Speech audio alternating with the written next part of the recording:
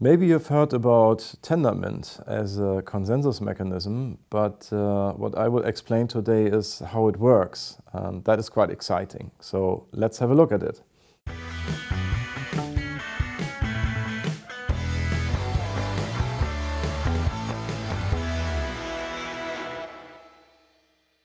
Tendermint, this is the consensus mechanism and the software that we use at PONTON for our projects. It has been developed by a couple of guys from Canada and the rest of the world.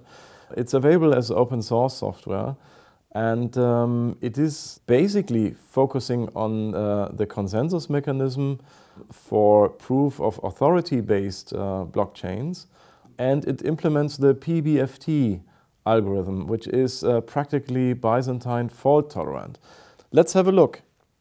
In the case of Tendermint, we use validator nodes. Yeah? It could be 1, it could be 20 or 50 or anything in between. And these validator nodes are involved in the consensus mechanism itself. There could also be non-validator nodes, which are just further nodes who receive the result of the consensus, which is at the end a new block that is created. And let's assume we have these 5 validators here.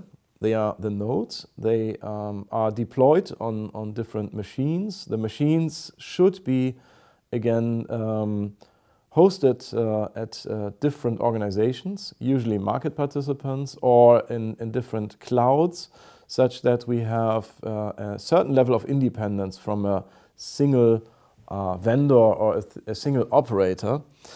And as you can see here, these validators, they are all connected to each other. They are fully meshed. Yeah? Every validator knows every other validator. This is not really necessary. It could also be a ring, or it could be a chain of validators knowing each other. But if we have this fully meshed situation where everyone knows everyone exchanges data with everyone else, we have the fastest way of data communication, because we don't need to indirectly communicate over some hops here. And that speeds up the validation process.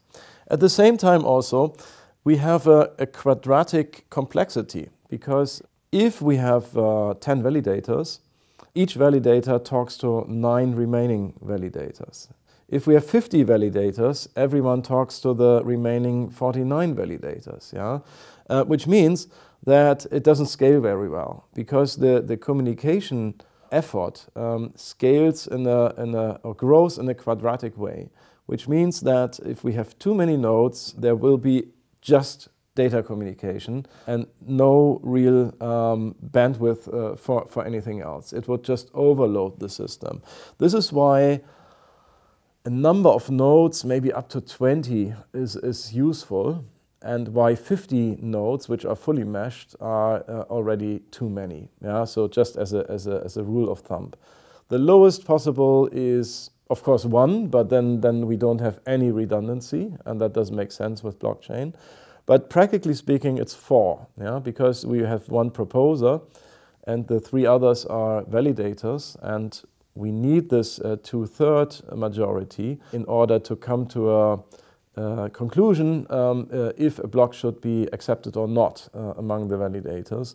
And so the magic number is 4, which more or less marks the lower end of the spectrum. And I would say something like 19 or maybe 16 is the upper end. Yeah? 16 meaning 1 is the proposer, and the remaining 15 are divisible by 3, so 2/3 of them is 10, which means that the other 5 could fail, and still a consensus could be achieved and a new block could be created.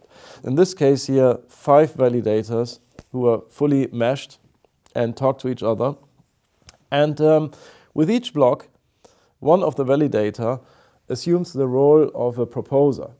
Yeah, so this is a round-robin principle. This guy is now the proposer for the block to be finalized, and the next block might then be proposed by this validator, and so on. So every 5th block is here proposed by one of the validators. And if a validator fails, then the others detect that because he doesn't respond. And if he doesn't respond, if he's incommunicado, then of course he, non-existingly, would not assume the role of a proposer. It would be just the next one. Yeah? So the system is fault tolerant in terms of handling the case that one of these nodes fails. If the proposer fails while being a proposer, the transactions just remain in the mempool. They are just not processed in this case. Yeah?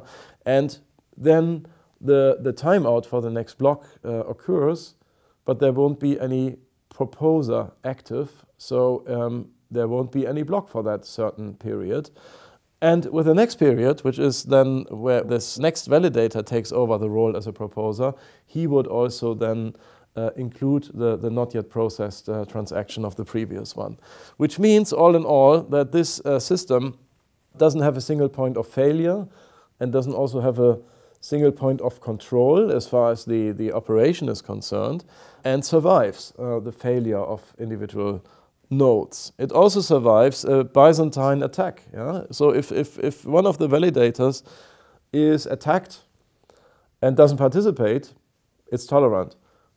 If it is attacked and behaves maliciously, because the attacker has activated some malicious code, it is also tolerated because this is not yet the majority of the nodes that has been attacked. So that is how this round-robin process goes on endlessly. And then per block and per validation process, we now go into this larger loop here, into this inner loop. And what the proposer does is first to collect all the transactions which have shown up in the last block time, puts that in a block, and sends around this block as a proposal to the others. And the others validate that and approve the block or reject the block, or they are just not available, so there will be a timeout then for a given validator. And by the way, they tell that not just to the proposer, they tell that to everyone. So everyone knows from everyone if a block has been validated, if it has been accepted or not.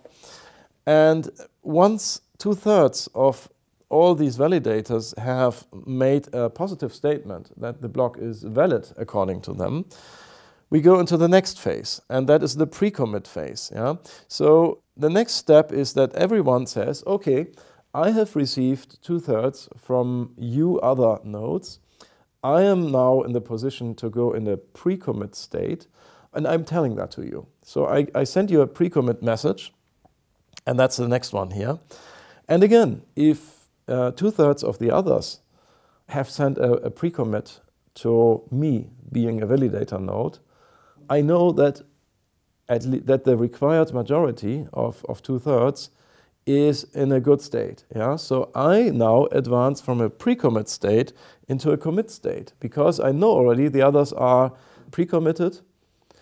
If for some reason some others is not really receiving from 2/3 of the other nodes a pre-commit message, this one may not enter into commit status, but it requires again in the third step, again 2/3 of the participants to be in a commit state in order to tell that to the others and in order to finally commit for the new block and make this block available to the applications. So we have a 3-step process, and within each step we have a wave of data communication. So bandwidth is key here, and a low number of participants is also key.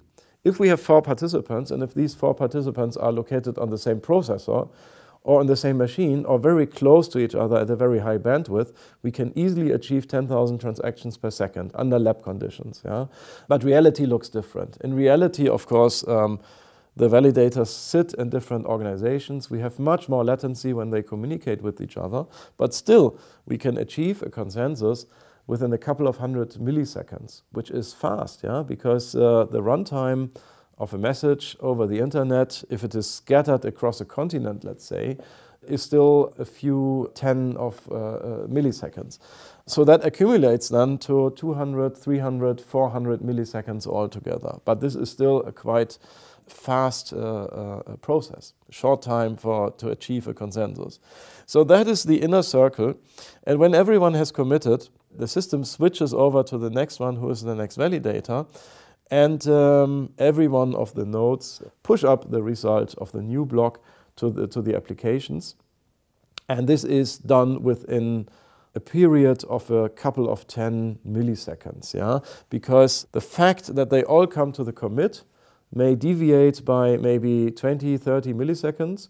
And once the commit has been received by everyone, they push up the result to the applications. So the time span between the first and the last is maybe 20 or 30 milliseconds usually, which is again very fast, and we can bring down the block time to 1 second. Yeah? So 1 second in which transactions are exchanged and stored in the mempool, and then 200 milliseconds for the consensus, while at the same time transactions are already stored for the next block in parallel. Yeah? So this is how it works. It's an interleaving process which repeats endlessly. Again, here we have the different situations for the consensus. In this case, the proposer asks the others, is this new block okay for you? And they respond to them. This is abbreviated and simplified. Everyone responds to everyone, but then I would have to draw a lot of errors here, and it would not really be comprehensive anymore. But in principle, everyone responds to everyone. If someone responds not okay, so the reason might be either a cyber attack, so this might be malicious code behaving in a different way, not approving that the validation was successful, but coming with a contrary response. It could also be maybe an update of the logic which didn't succeed on this node. Yeah? So this is very important that we have the same logic everywhere in order to achieve this result. Yeah? But even if one doesn't respond correctly regarding the truth, it is just the minority, yeah? Because there is still 2/3 or more of the other participants who say okay, and therefore the result, the overall result, is okay as far as the new block is concerned and the consensus. And here we have another situation. Here this node is down, yeah? It just doesn't respond. There is no answer, but there is still an answer from the remaining 4 participants, and therefore the fault tolerance of the consensus mechanism applies, and still the new block is considered as valid. These are typical scenarios or typical steps. This is very unlikely, but it is addressed by the consensus mechanism. And this is just repeating again the magic numbers which can usually be found in PBFT cases of consensus mechanisms. Either we have 4 nodes, for example, one being the proposer, and the other 3 are the validators who participate in the validating process. And 1 out of 3 may fail. We still have a 2/3 majority here. Oh, this is again in German. I'm just seeing this, but just listen to my voice and learn a little bit German. So it's an advantage for you. Yeah? So you can learn about blockchain and about the German language. Here we have the situation with 7 nodes. So again, 1 proposer, the remaining 6 are validators, and 2 out of the 6 may fail. Okay, it's just twice the number compared with the upper example. And then it continues. So the next magic number is 10 nodes, 1 proposer, 9 validators, 3 can fail. Still with the remaining 6 we have a 2/3 majority, and it works. So this is why it makes sense to have 7 nodes and not 6 or 8, but just that pattern to be most efficient with the PBFT consensus mechanism. And I think that's my last slide. These are some findings that we came up with when we tested Tendermint and also other blockchain technologies. And for us, specifically for the Enerchain project, it was important to have a minimal block time and a minimal period until the block is validated and until it is guaranteed that the result is finite. Yeah? So what we see here is that if we use a block time of 1 second with 4 nodes, the consensus takes roughly 400 milliseconds here. It's much faster today. We did this, I think, if I remember right, at the end of 2016.